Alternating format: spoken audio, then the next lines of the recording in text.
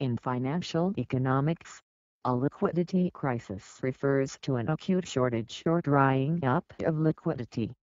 Liquidity may refer to market liquidity, the ease with which an asset can be converted into a liquid medium, e.g. cash funding liquidity, the ease with which borrowers can obtain external funding, or accounting liquidity, the health of an institution's balance sheet measured in terms of its cash-like assets.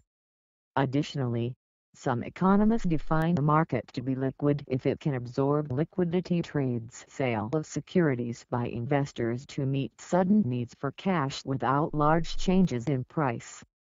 This shortage of liquidity could reflect a fall in asset prices below their long-run fundamental price, deterioration in external financing conditions, reduction in the number of market participants, or simply difficulty in trading assets. The above-mentioned forces mutually reinforce each other during a liquidity crisis. Market participants in need of cash find it hard to locate potential trading partners to sell their assets.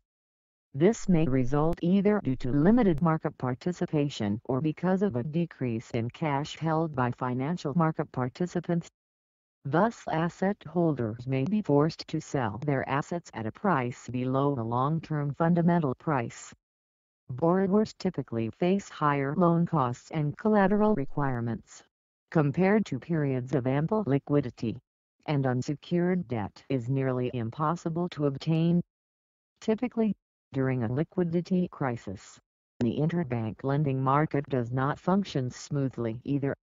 Several mechanisms operating through the mutual reinforcement of asset market liquidity and funding liquidity can amplify the effects of a small negative shock to the economy and result in lack of liquidity and eventually a full-blown financial crisis. 3